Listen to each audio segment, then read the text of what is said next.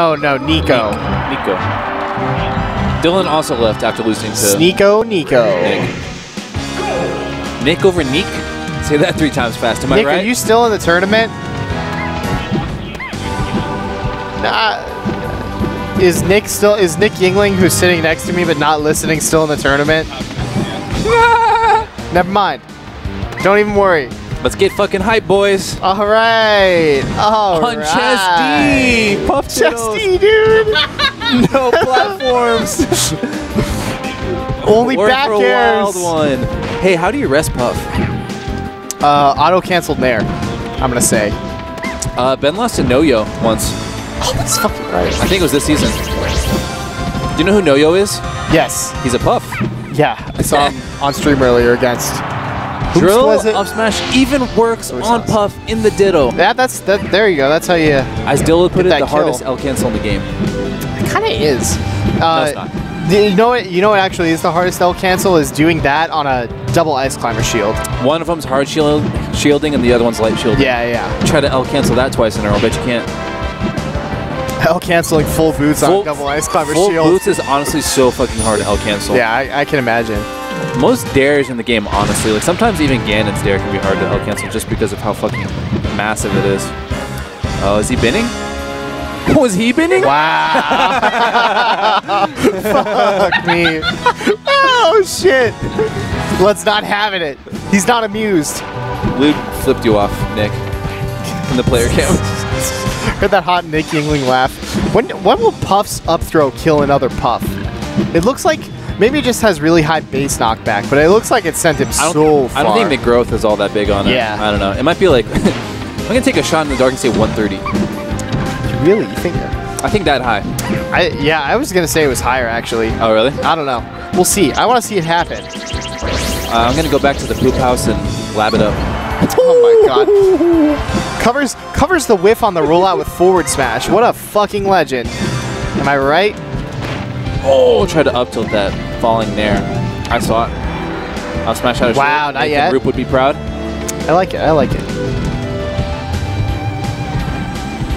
Ben here because he lost to Joffrey Miller. Oh, man. Unfortunate. Best of 3. It's best so it doesn't matter, right? It's best of 3. Nah. None of Evo matters until the last 3 sets. Essentially. Anything can happen in 2 games. Oh my goodness. Prince of Boo can beat Pull-Up in 2 games. Oh, that's goddamn. That's so true.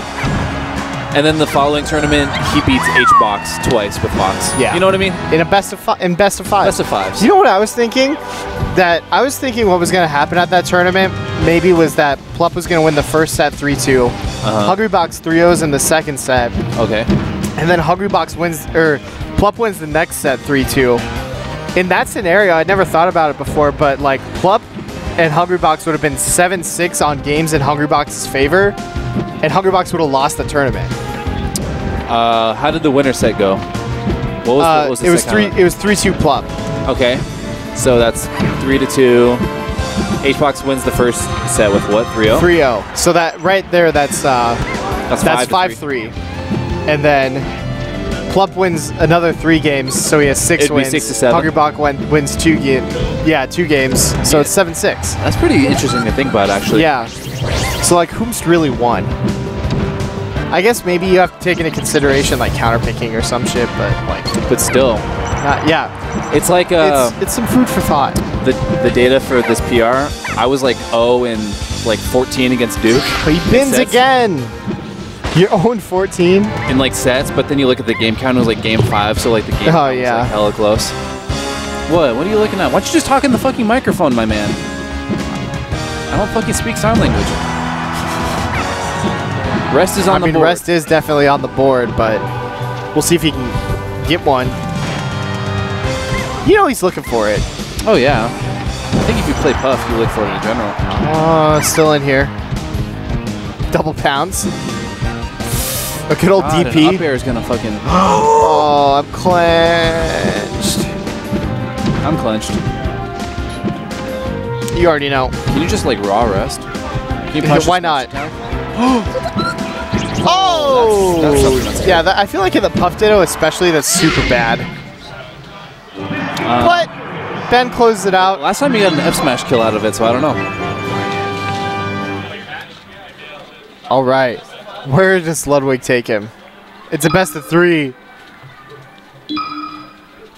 Thank God. Thank fucking God. Thank fucking Christ above that this is a best of 3. Just Nick's kidding. listening to some nice relapse. What song, Nick? What? Chief Oh, Keef. never mind. It's Love Sosa by Chief Keef. He switched it so as to appear He switched it up on us. less like a weenie. That he was listening to something else.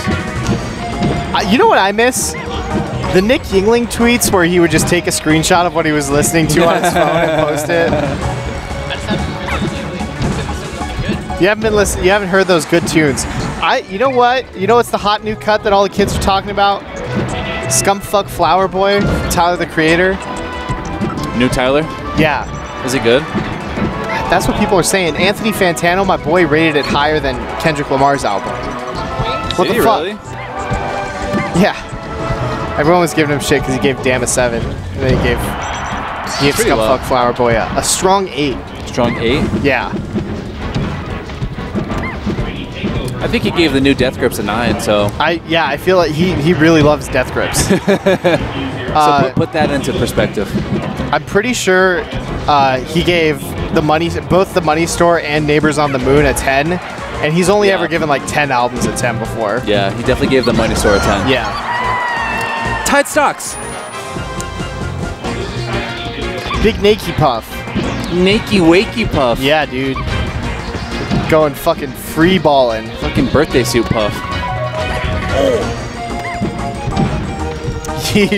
it's with that lean back. Oh my goodness, Edge cancel fair to fair. That's probably the hottest thing we'll see in this set, if I'm being honest. Pretty exciting. I don't know. I like drill up smash. Gets me excited. Ben's pretty goddamn good at that, huh? Oh, bad DI. TomTom's sticking a coffee cup to his finger right now, and I really don't understand how he's doing It's it. fucking David Blaine shit. Look at this. Look at that. I'll do it when it comes back to us, and I'll fucking... Yeah, blow their fucking minds. Real quick. Oh my gosh. I feel like that's been the crux of Ludwig's kills in this set is that F smash. Yeah. Ludwig's big into that shit, dude. I don't know how Ben's getting caught with it, but it's happening. Oh, drill out of shield, gets a grab out of it. What happened to that Aussie who was here? I see him over there texting by a Smash 4 setup. What happened to the what? Australian dude. I have no idea who you're talking about. There's an Australian doc that's at this tournament. Is he good? No. Apparently not. He sounds like a cool guy, though. Yeah. Plays doc, he's Australian. Let's see. Does this set count towards the hottie PR? TomTom's a panelist, right? I am on the panel. I'm considering it. That's the one panel I'm not on. It's a good panel. I think we added Kyle Schroeder to the chat for that. You gotta. But all he did was post picture of Chris Bell's abs and nothing else. Had no constructive criticism towards the PR. What'd you expect? I don't know what I expected. Silly man. Nick Constantino's girlfriend / was she his wife? Alyssa? Yeah, Alyssa's in it. Gotta have some, gotta have female perspective, One of them. Oh! Are they married or are they just boyfriend? They're married. Are they? Yeah. That's cool. Shout out to wives, really quick. Shout out to my huge wives people who are married out there. Everyone's huge wife. Shaq's got a wife. That he does. Nick Yingling's engaged. To Dill. To Dill. Who also has a wife already. Who else has a Forward? Forward's got himself a wife. Teddy Rose, maybe? He does, yeah. See you later. Set's over. 2-0. A nice 4.5 minute game. Yeah, there. hot one. Almost 420. Could have been a lot longer, TB.